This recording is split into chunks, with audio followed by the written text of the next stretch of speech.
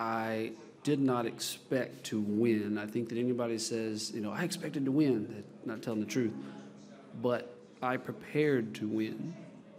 From the minute that I auditioned, I prepared to win. And so much decompression got to leave my body in that moment. That's why I fell on the ground. I finally got to take a breath. I haven't taken a breath in almost a year. No, I'm not angry at all. And I'm really not surprised. I mean, it's American Idol, and this is one of the things that kind of always happens a little bit.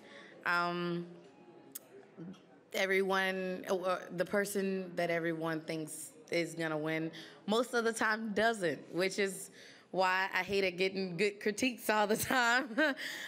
But it's kind of the way the game goes, and I'm completely fine with it. So I'm not angry. I'm not surprised. I mean, Trent deserved this. He earned this, just like I felt I did. So it really could have been either way.